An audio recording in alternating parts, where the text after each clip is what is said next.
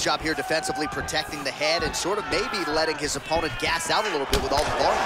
His opponent sees the target, but he can't get to the target. So he'll continue to throw, and he'll continue to wear on his own gas tank. Nice job of hiding that head kick. Wow! And just like that, the fight is over. Unbelievable. What a performance. Yeah, that right there is a high-level knockout, ladies and gentlemen. Crowd absolutely loving it. Just a perfect shot to end the fight. Landed flush. I'm not even sure his opponent saw it coming. So a huge, huge win for that young fighter here tonight.